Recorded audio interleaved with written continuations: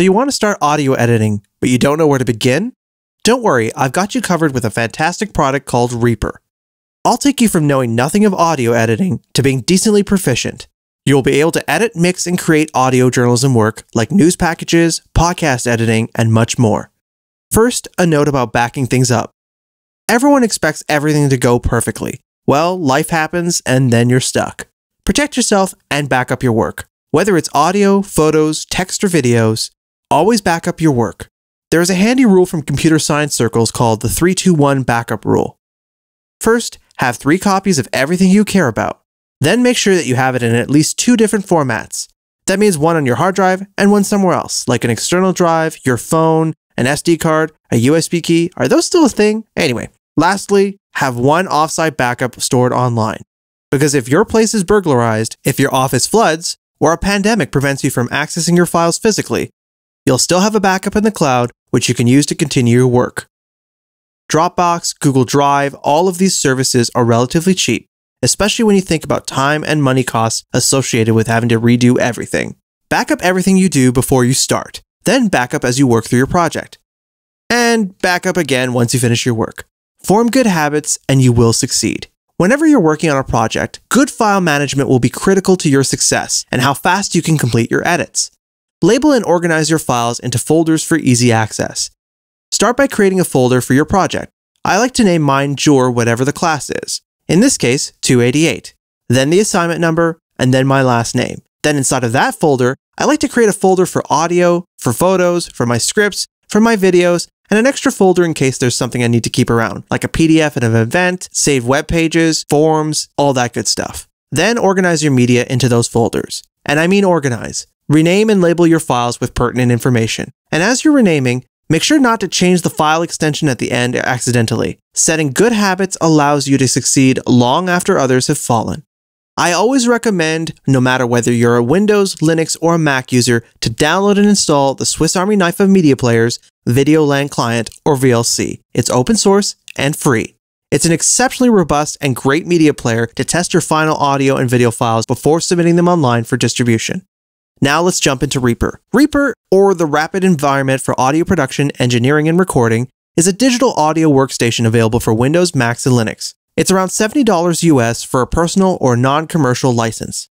What's refreshing is that they give you a free evaluation trial that doesn't expire. They're so sure that you'll love the software, they just politely remind you to purchase it even if your 30 days are up. And as somebody who used it for more than 30 days and finally did buy it, I can guarantee you will want to support this company for making such a great piece of software at an affordable price. Head over to reaper.fm to get the latest edition and install it on your machine. For journalism work, we'll be using REAPER for multi-track editing to get really precise with our edit and find the perfect moments to share. First, gather all your recordings, footage, and scripts and organize them into a project folder. It's important to rename and label your files with crucial information for clarity. Recording number whatever isn't going to be as clear as year, month, date, time, location, and subject, and any extra information you might want to add. Now go ahead and launch REAPER on your machine. Once open, go to the top menu bar, point to track, and then select Insert New Track. That puts a brand new track to either record into or add media, which is what we're going to do. Next, turn off the Snap to Grid function by selecting the magnet icon right over here and making sure it's off.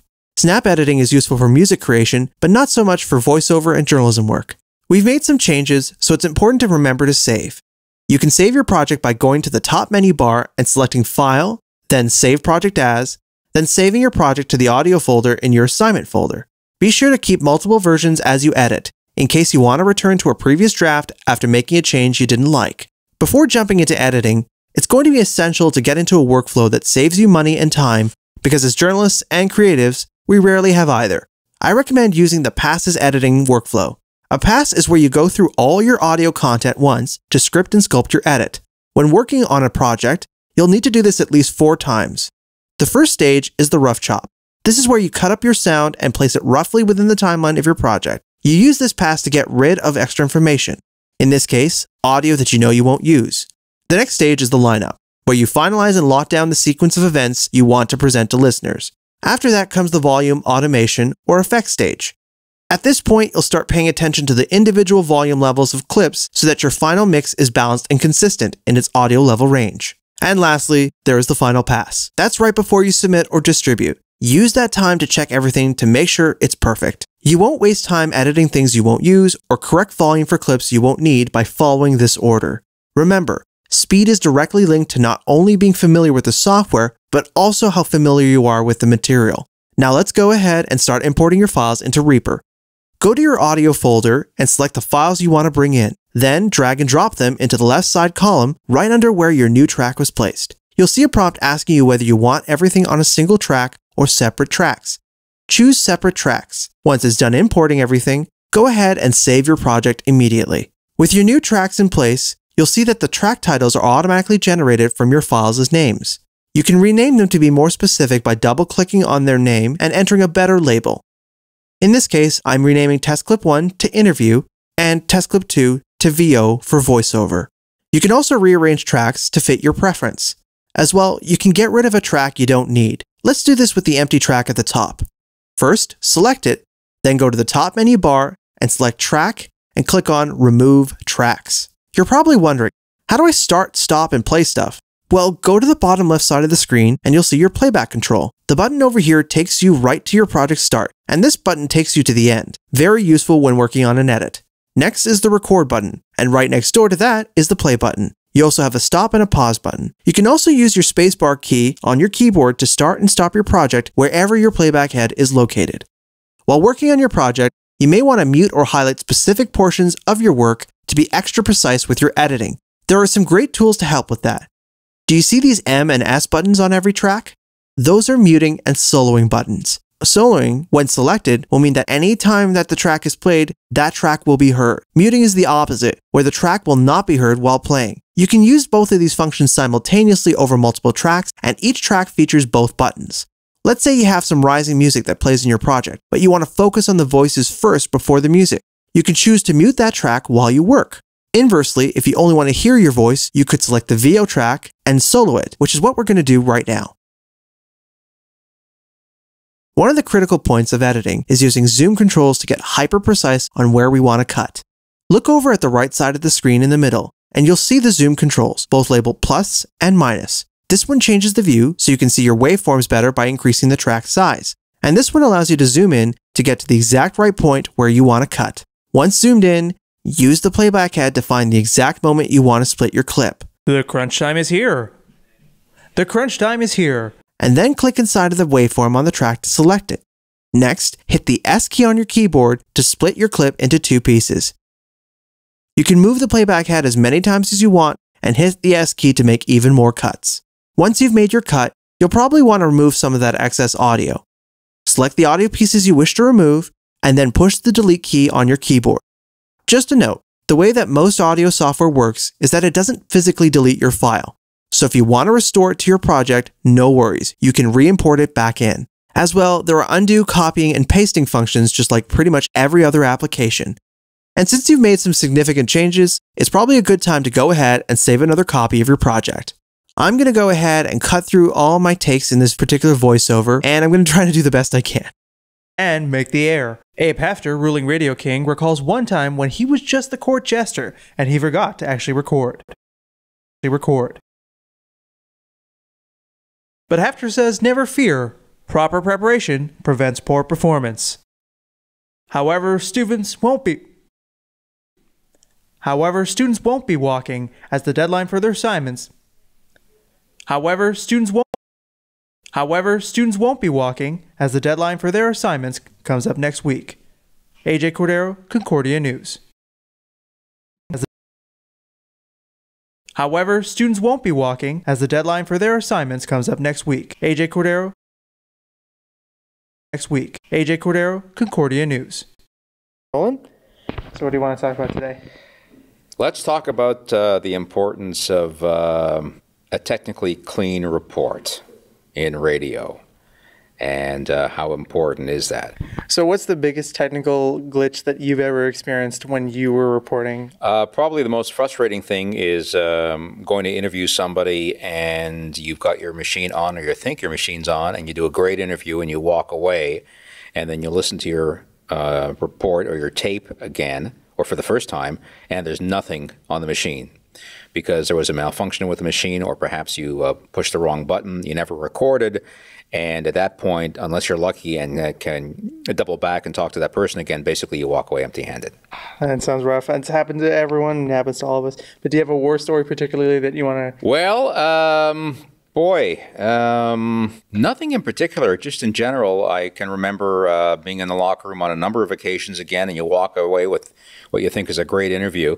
And I can remember after one particular incident, it was after a Blue Jay baseball game when I was working in Toronto, and got a great interview with a pitcher at the time, walked away, nothing, and I waited and waited and waited and hoped to get that pitcher back out of the locker room again, or out of the dressing room actually, and he never showed up, so I walked away empty-handed. Oh, yeah. Rough. Well, these things, they happen, don't they? So check your gear, make sure your batteries are functioning, make sure when you turn on your recorder, you see the levels moving so that you know it's recording, so that there are no nasty surprises when you walk away.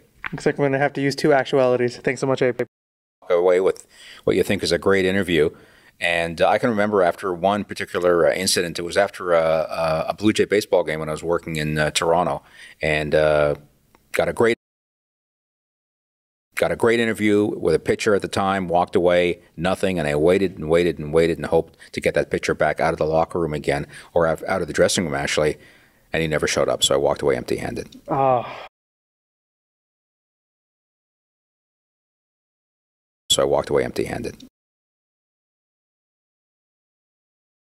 Well, these things, they happen, don't they? So check your gear, make sure your batteries are functioning.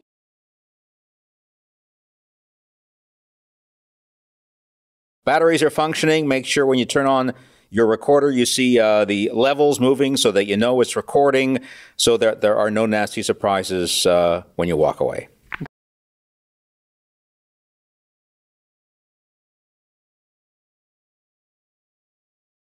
Students are now scrambling to get their content.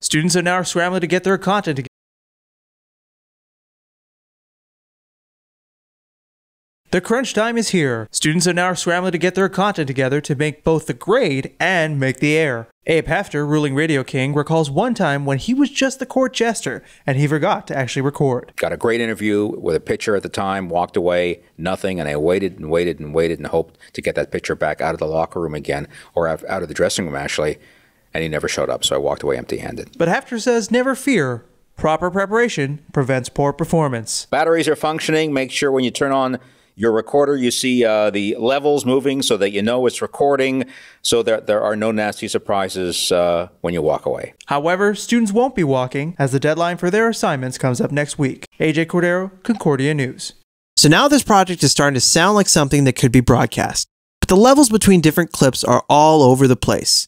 You must present the listener with a harmonious and balanced mix. That doesn't mean everything is loud or everything is soft, but it does mean if music is overpowering your voice, that's wrong. If it's too weak, that's wrong also. Make it easy for your listener to understand your story. After all, bad mixes mean your story doesn't get heard. Think of how many times you've clicked a link on YouTube and the audio quality has been so bad that you leave the video, even if it has useful information. Don't let your story remain untold because of inadequate technical practices. To smooth out our levels, we're going to use a technique called volume automation. Essentially, you tell the computer when to raise or lower the volume, and it takes care of it for you. This is very useful if you want to create fade-ins or fade-outs on audio, if you're going to regulate spikes in your audio when someone or something gets too loud or a touch too soft. We can all try and fix that using a volume automation. You should know that if you record things correctly in the first place, volume automation on most projects will be minor. If you find you're continually boosting or lowering your audio, you need to look at your recording workflow because something there isn't working and it's causing you to do extra work. And nobody wants to do extra work, right? To enable volume automation, first select the track you want to automate. Then select the trim button on that track. A floating window will appear, and inside of it, tick the box next to volume. You'll see a new graphic window appear underneath your track. Then, using the Command key and simultaneously clicking, draw dots in the window that represent the volume you want. Then, when you play back your project, voila! Performance. Batteries are functioning. Make sure when you turn on your recorder, you see the levels moving so that you know it's recording. The computer automatically adjusts the volume to what you need. When you walk away. However, students won't be walking. We're getting to the final stages of our project, but there's one thing left to consider before everything is said and done, and that's mastering. Mastering is where you make your project competitive volume-wise to other mixes that you could hear on the radio, online, or anywhere your project would be played. This method uses the free LoudMax plugin, which you can download at loudmax.blogspot.com. Follow the instructions on their website for installing it on your operating system. Then save your project, close Reaper, restart your computer, and reopen your project. Once back inside of Reaper, click the FX button on the Master Fader channel right here. In the window that pops up, start typing in LoudMax until you see LoudMax by Thomas Munt. He's the fabulous person behind this plugin and who gives it away for free, so thank you, Thomas. Double-click that, and the LoudMax interface will open. Start by setting your threshold to -22 dB and your out to -2 dB. You'll notice everything becomes way louder, so make sure to adjust your headphones. This is only a starting point. You'll need to change the sliders to prevent unwanted effects like distortion or loud background noise. Mastering your project reveals its flaws, most of which are preventable by recording things correctly and watching your levels. Speaking of levels, play your project and watch them. The crunch time is here. Students are now scrambling to get their content together to make both the grade and make the air. Generally, most of your levels should hover around the -12 zone, -6 for peaks, and -20 for valleys. With a picture at the time, walked away, nothing. We're in the final sections. Hooray, you made it this far. See? Basic audio editing isn't so hard. It's just time consuming. Before getting ready to export, check the requirements for your project. Some places want different things. We're going to generate an MP3 and a FLAC file. Once you're ready to export, go ahead and save your project. Then listen back to it in its entirety to verify that everything is how you want it. Then go to the top menu bar and select File, and then choose Render. We're going to have to make quite a few changes to get this perfect. Under Output, set your output directory. That's where you want your finalized file. For the file name, follow the convention of the semester, year, class, assignment number, and your last name, just like your folder structure. Also, it's probably a good idea to save your file to your assignment folder. Then, under the primary output format, select the following settings. The format should be set to MP3 and mode to constant bitrate, CBR. Under quality, set it to maximum or 0. And finally, under bitrate, select 320 kilobits per second. Then click the secondary output format. Under Format, choose FLAC, and then under FLAC encoding depth, choose 24-bit. Lastly, under Data Compression, choose 8 for the slowest. Then click on Render to Files at the bottom of the window. What's going to happen next is that Reaper will generate two files, a super high quality MP3 file that will sound good everywhere, and a FLAC, which is a perfect quality file which you can use for archival purposes. Once the process is done, select Close and find your files on your machine. Open your folder where you have your files, and then open them up in VLC and listen back to them. Make sure there are no errors or mistakes. The crunch time is here. Students are now scrambling to get Things like accidental distortion, missing clips, forgetting to turn off a mute on a track, all these kinds of things can ruin a great project. So take the extra time to verify everything is perfect. Once that's done, go ahead and start backing up your entire project so it's ready to go should you need to return to it. An easy way to do this is to zip the file using your operating system and then upload it to online cloud storage or a backup service. Before we finish off, I have a few best practices to recommend. First, make sure to top and tail your file. That means do not have silence at the beginning of your files. Get right to the action. This helps producers time their newscasts correctly and gets your listener engaged right from the start. If you're starting your project by fading in music, make sure we can hear the music slightly within half a second. Also, make sure that your work is submitted to time. If you're asked to deliver a 30-second project, don't submit a 5-minute clip. Checking over things helps to avoid these occasional mishaps. Use crossfades for cleaner edits. That's where you fade one clip out and fade the other clip in. It helps to avoid abrupt endings between sections. Another useful trick is to have room tone. Whenever you go out to record, get 30 seconds of audio of just the space. Stick your microphone, smartphone, or whatever you're using closest to the sound source, hit the record button, and stay silent. You can then place the room tone in another track in your project so that edits in your interview track can blend seamlessly. Lastly, remember the context of your work, and don't take someone out of context. You're not a comedian, you're not The Daily Show, you are a journalist or an editor. If you do take someone out of context, you'll have the shortest career in journalism.